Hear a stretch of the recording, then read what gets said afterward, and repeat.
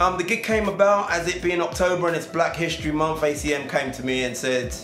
do you want the Soul Workshop to go and put on a devastating night of soul, funk and R&B at the Boileroom? And I was like, okay, let's do it. I think it's important to mark Black History Month because obviously quite a few genres now are rooted in R&B, blues,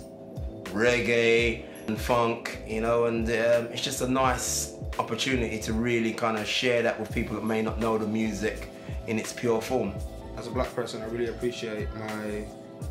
my ethnicity and the things and then the music that comes along with it, and I'm really happy that ACM are also like promoting it, like also standing up for black people and really showing us that, you know what, we support Black History Month as well. It's really important for me to be part of this gig marking Black History Month at ACM because it's had an unfathomable effect on the music industry today, and it's part of my culture, it's part of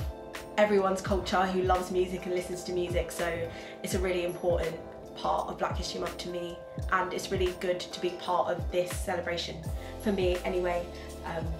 Like, I did my whole dissertation on cultural appropriation in the music industry and how much of an impact black music has had on the world, and it's good to be able to like back that up with doing something I love and singing some tunes for everyone. Alright, come to Soul Workshop if you want to increase your groove